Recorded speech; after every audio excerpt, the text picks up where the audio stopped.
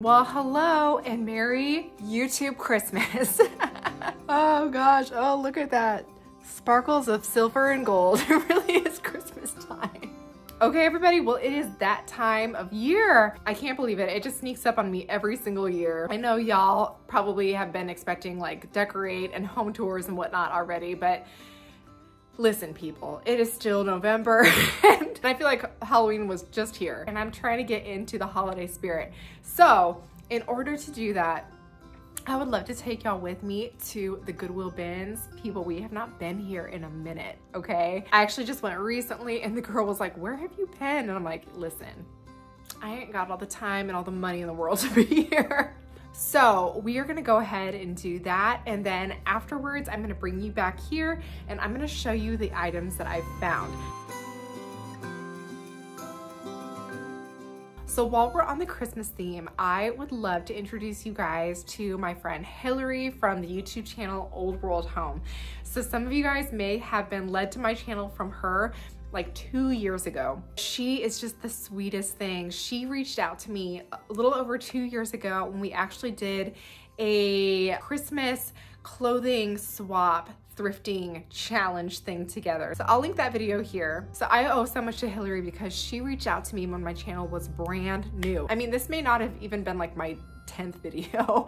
I was so new to this at that time. She really helped me out by telling y'all about me and the stuff that I do. And so I just want to give her a huge shout out. If you guys are interested in like vlog style videos, her decorating stuff is so beautiful. She has such a timeless and classic style. And if you guys are looking for somebody to kind of like spend your days with, she does lots of like daily vlog type stuff, including Vlogmas each year. So I promise you that you guys will get so much out of her channel. She has just such a sweet and kind personality. And again, thank you so much for helping me out when I was so small, Hilary. I really appreciate you. Okay, so before we get started over in the bins, I would love to share with you guys a little bit about today's video sponsor, Foreo. So I was sent over the Luna 4 a few weeks ago and I've been using it. I'm really liking it so far. So for those of you who are not familiar, the Luna 4 is a 2-in-1 smart facial cleansing and firming device. I've actually never had a facial cleanser like this and it works really well. I'll show you guys a little bit of the app right here, but you can guide your massages through this. It's made of ultra hygienic silicone with relaxing T-sonic pulsations. This is clinically proven to remove 99% of dirt and oil and residue, and it's 35 times more hygienic than brushes with nylon bristles. You can choose between sensitive, combination, or balanced depending on your skin type,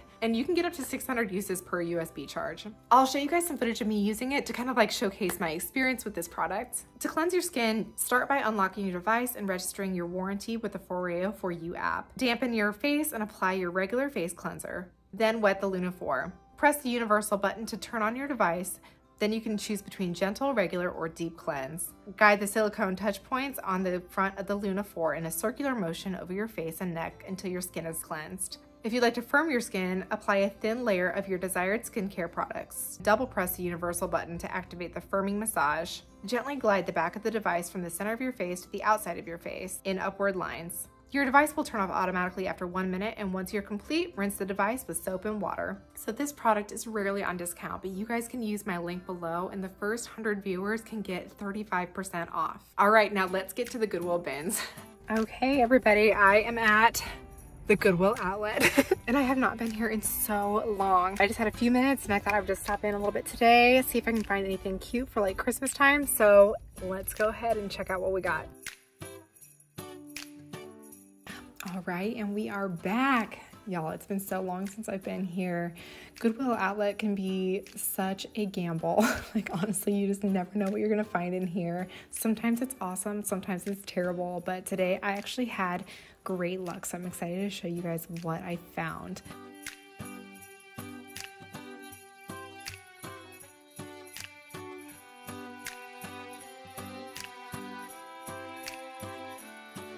I thought these placemats were kind of cute. They've got that green and white gingham that I like so much, but there were a couple stains on it, and honestly, I mostly liked one side and not the other. Also, there was only 4, so I did leave these behind. I thought that these prints on these little boards were kind of cool too, but honestly, we have no need for them. And listen, if you're ever looking for a crusty old bucket, the Goodwill bins is the place to find it.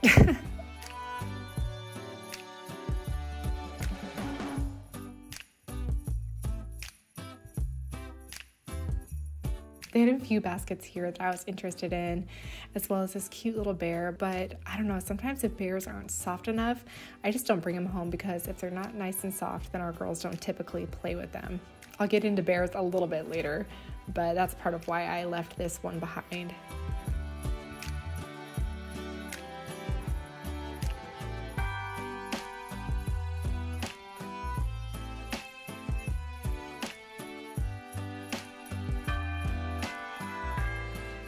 I did think that this deer was pretty cool, but then I realized that it was guns underneath it and it was missing the antlers, so there was no use in picking it up.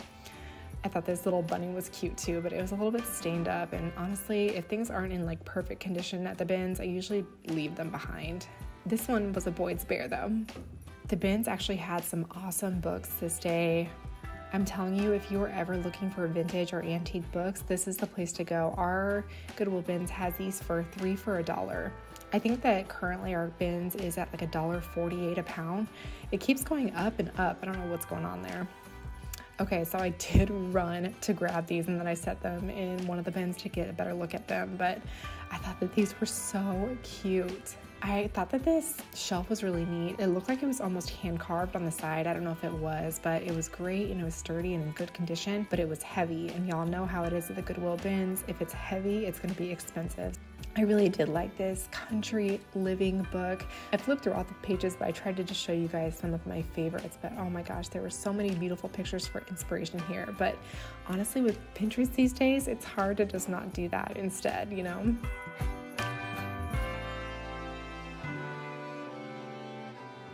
Okay, so that actually turned out really well. I had kind of low expectations for the bins, especially like around Christmas time. I was thinking that all of the stores were probably gonna have tons of Christmas decorations and nothing would be at the bins, but I was actually really surprised. So let me go ahead and get these all home. I probably won't have time to record today, but maybe tomorrow I can get these all out and I can show y'all what I got for Christmas this year.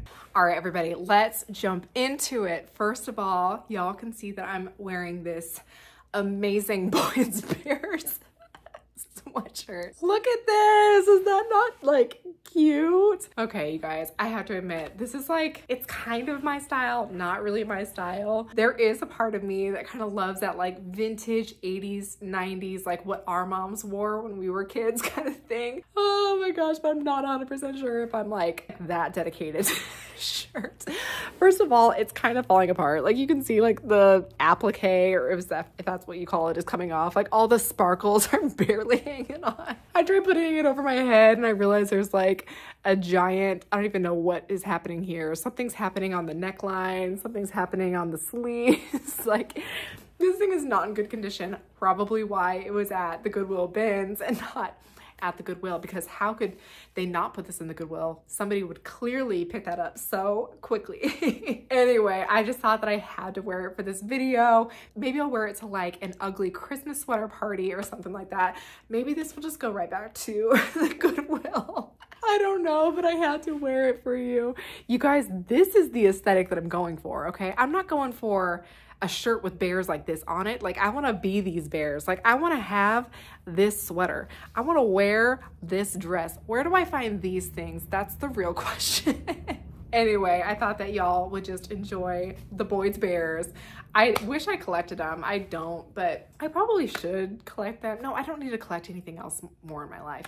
But I've always loved Boyd's Bears and I've been so tempted to pick them up a few times in the store, but realistically, I don't know if our kids would really like play with them, and I don't like having a whole lot of things in our house, especially kids items that are just for display, you know what I mean? So anyway, I've always kind of like passed on the Boyd's Bears, but maybe I shouldn't. Next, I did find, oh gosh, it's got a big dent in it. Oh gosh. I found this cute little Norman Rockwell tin. So I know a lot of you guys collect this type of stuff. I'm not always a huge tin fan, but I love Norman Rockwell. We've got like multiple books of all of his Christmas illustrations and whatnot. And so I figured I would pick this one up. It's got 3 different designs on it. So it has the Saturday Evening Post. I also have like a big collection of Saturday Evening Posts. Maybe I can show you guys sometime. But I just thought it was so cute with the little pictures of Santa on it. Look at that. This is probably my favorite one. Him like sleeping with the elves playing all over him. You know what? I was so distracted by everything that I didn't even think to look for if this had a lid. But I think in my brain I was just thinking like, oh, wouldn't this be so cute to like set a little Christmas tree in or something. So I think that that is the goal for my Christmas decoration this year, is to put a tree in it, you know. So speaking of putting a tree in it, this is not necessarily a Christmas item, but I also found this old bucket. And you guys, I don't know what is wrong with me. I think that sometimes people see things like this in the store and they're like, why would you ever pick that up? That is so busted, rusted, crusted. And you're right, it is. The first thing I liked about this is that it has holes in the bottom. And that may not sound good to you guys, but I love that that makes this available to be used as like a plant pot, you know, so that if I have something that is in here that has some drainage holes, so I can set it out on my front porch or something with, I don't know, some kind of plant in it. In order to get that like very like lived in look, sometimes you gotta have some busted, rusted, crusted stuff, okay? That is what I'm hoping to do with this. Maybe put it out on the front porch, maybe put some greenery in it. Listen, I don't really know yet, okay? It's been a minute since my Christmas decorations have been out. I don't really remember what goes where. We're gonna just be figuring it all out together again this year. So hopefully I can find a little tree or something that I can place in this guy. Next, I found this big spool of this stuff. I don't know what you wanna call this, like ribbon. It's like, I don't even know if it's burlap. Can y'all tell, is that burlap? Anyway, but I found this whole thing there. And I just love using this like really natural looking stuff for wrapping presents and whatnot. We always need ribbon and whatnot. It's not like the cutest thing in the world, but again, in order to have that like well-loved lived in look, you have to have a lot of like neutrals, natural colors, kind of like earthy stuff. The key is to not have everything screaming all the time. So this is perfect for that because this doesn't scream anything. Okay, so disclaimer, I actually didn't pick this up this time around at the Goodwill bins, but I did pick it up at the Goodwill bins earlier this year, and you guys in the comments were like all about it. It's hard to get it to focus, but it's actually a Christmas vacation themed wrapping paper. You guys can see like the house with all the lights on it. We love National Lampoon's Christmas Vacation. It's literally one of my all-time favorite movies. I don't know if it like perfectly goes with our aesthetic, but I know that if I wrapped my dad's present in this or like my sister's present, they would just love it so much. I couldn't leave it behind. It's completely unopened, and I don't know how much wrapping paper costs. Maybe it costs more than it would to just buy it at the store, but I figured it's a pretty good deal. Okay, and next, I don't know if I actually got footage of these because I actually grabbed them off of one of the bins that they were rolling out to go into the landfill. There was a kind man that like helped me snag these because I was like running after it. But I did find these two little pillows. We've got 1, 2. They're this sweet little green gingham, and I thought that they were so cute. So I'm not 100% sure where I'm gonna put these. My guess is that I'm gonna put them on our front porch. I can't tell if they're supposed to be pillows or if they're supposed to be like seat covers. So my first initial idea was to put these on our 2 rocking chairs out in the front. But if the seats wind up being like way too small, then I'll probably just put them on either side of our little bench that's out there. So I thought that this was a great little steal, not too bad. I'm glad that I ran after those bins. Okay, and also while I was there, I did wind up picking up this little basket. I got it all washed up. I also washed this shirt, just for your knowledge. I didn't just put it on, but I got it all washed up and looking nice and clean. And I'll probably wind up using this somewhere in our Christmas decor. I just thought it was like classic and sweet, and we can always use this kind of stuff, whether it's for Christmas decorations or just holding the girls' books. Ruby doesn't currently have any books in her room, and so I did kind of want to get something that we could keep those in. But also while I was at the bins, I did find these antique books. So the first one that I found is the Random House Dictionary of the English Language, which clearly you guys can read that so easily. Anyway, I just thought it was cool. It's nice and thick. Thick books like this are really great for stacking or just kind of creating vignettes, which is something that I'm learning about and trying to be better at. Okay, so this one isn't quite an antique though. This one is from 1950. The other 3 are definitely antiques. I told you that I pick up a lot of like red books during Christmas time, and I've gotten a lot of vintage ones, and so I don't need like a million vintage and antique books. And so I'm gonna start kind of phasing out some of my more vintage ones and trying to keep it to solely antique ones. But man, even look at the pages and the binding and everything. This thing is beat. This is Eben Holden, A Tale of the North Country. This thing is falling apart, look at that. All right, and this is copyright 1900 for this book. So 123 years old. This is called The Steele Series of the Natural Sciences. 14 Weeks in Psychosis, what is this? Maybe I shouldn't have picked this up. I'm a little bit nervous now. But then it says physics. 14 weeks in physics, not psychosis. I don't know. I've got psychosis. I don't know what's wrong with me. Oh wow, but this one is copyright 1878. So this one's really old. Okay, and the last one that I got is The UP Trail by Zane Grey. And let me check on the date on this one. I just love I love what these look like when you open them up. They're all so beautiful. Okay, and this one is copyright 1918. Anyway, I thought that this one was special just because the UP Trail started here in Omaha. There's all kinds of Union Pacific stuff around here. There's even that show called Hell on Wheels that is a story about the UP and how it started in Omaha and Council Bluffs. Anyway, so I thought that that was really good just for our regional history. All right, and these last few things I didn't find this time at the Goodwill bins, but I did find them in other times at the Goodwill bins. First is just this cute little wreath. I thought that this was really precious, and I've kind of made a mental decision to stop trying to buy greenery at the Goodwill or Goodwill bins and maybe just like decide to invest in some nicer pieces, maybe just like one a year or so. But every once in a while you will find something that is good quality and pretty realistic looking. And so I thought that this was cute with the little pine cones on it. Okay, and last I did find these two little cute Christmas ornaments. I found these at the bottom of the bins. This one is so cute. It's just got these little stitchings that say Merry Christmas. It's supposed to be